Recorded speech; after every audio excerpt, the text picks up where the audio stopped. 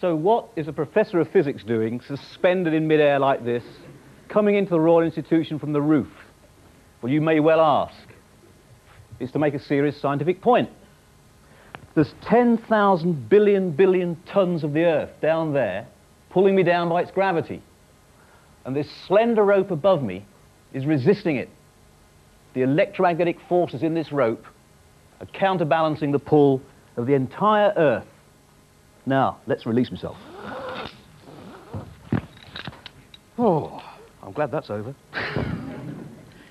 Now, this is a live show, and if I don't get this off in the next hour, the next program gets delayed, and Bryson will show me how, I'm sure.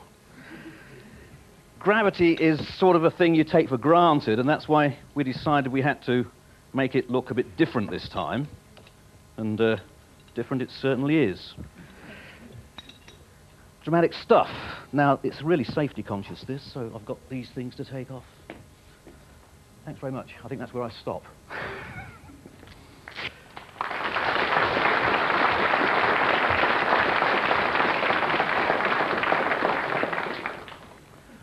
So, gravity, the force that's most familiar to us. It makes people fall to the ground, thankfully rather slowly on that occasion, and it acts across the whole universe. In fact, I brought the solar system here to the theatre to show you. This beautiful thing here is called an orrery.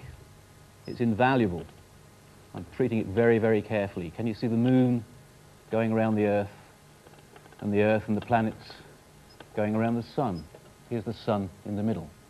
The Earth, not to scale, by the way, and the moon going around it, and the outer planets here with their own moons.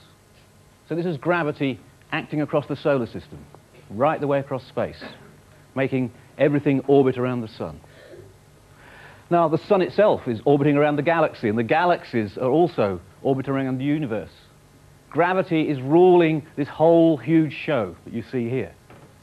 And that's gravity in the big scale. But you can take very careful measurements of exactly where the different planets are night to night, month, year by year. And what they found 100, 200 years ago was that things didn't seem quite to be going right on the very edges of the solar system. All they knew in those days was as far as Uranus. And they found that they seemed to be wobbling very slightly compared with what they ought to be. If they really understood gravity, something was missing. And from that, they deduced that there were further planets beyond Uranus, and now we know of Neptune and Pluto. So that's an example of gravity really being understood and being used to deduce that something you haven't seen is out there. Now, the same thing is happening today. We have whole galaxies in motion, gravity pulling on them just like the planets are down here. And we find that the galaxies don't seem to be quite moving as you expect them to. There's some dark matter out there. Huge tracts of the stuff pulling gravitationally on the stars and the galaxies, which we have not yet seen, but we have begun to be aware of them because of the knowledge we have of gravity. So, that's gravity, the most familiar force right the way across the universe.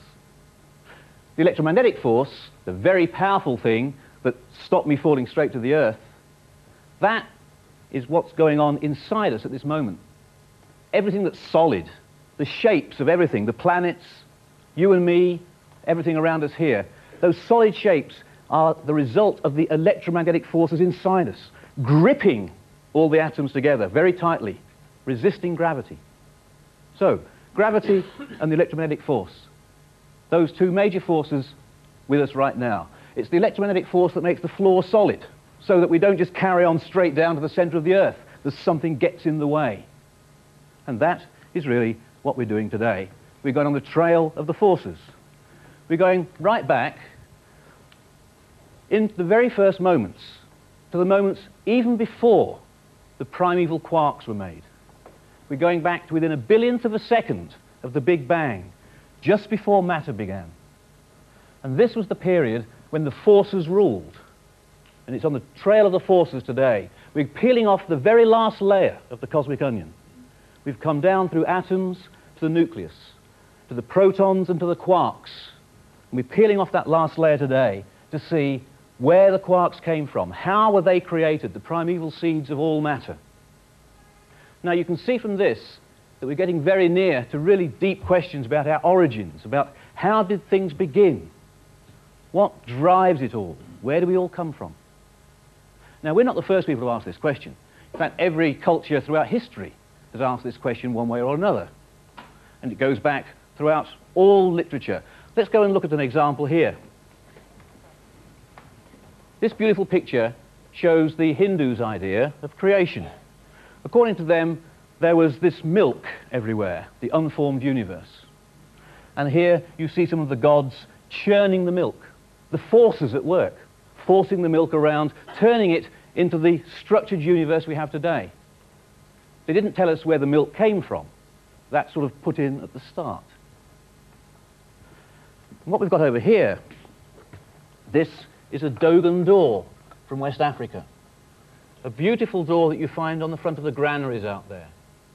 This tells their own myths of creation and history. On the front, you see all these figures. This is actually a genealogy of the people.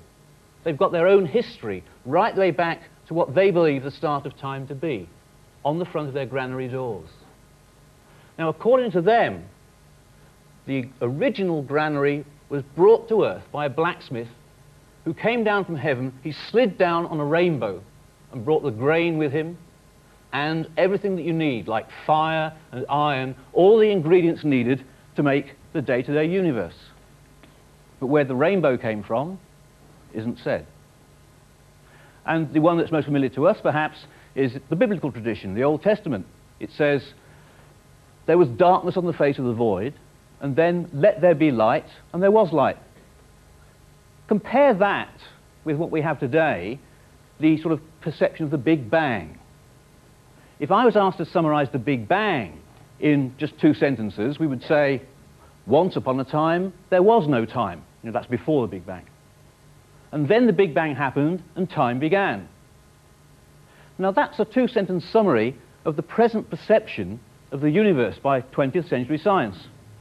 It's not that different from there was darkness on the face of the void. Once upon a time there was no time. And let there be light and there was light. The Big Bang happened and the universe began. So there's great similarities there, but there's also differences. The crucial differences are that by experiment we can go back to within a billionth of a second of when that light turned on, when the Big Bang happened. I don't know what happened before it, but from that moment onwards we can, by experiment and looking, recreate the progress of the universe from that first moment up to now. And that's the journey that we've been taking, right down to that first moment. But it is, in my opinion, quite important here to recognize how near we are to the boundaries of science, between science and myth or philosophy. And Peter Medawar put it very nicely. He said there are some questions that are beyond science to answer, such as, what's the meaning of life? I mean, that's the sort of question that science is supposed to be able to answer. Or, what happened before the start of time? And he said, only charlatans will profess to answer those questions, so I shall not. I shall stick that to my definition of what we can discuss and what we can't discuss.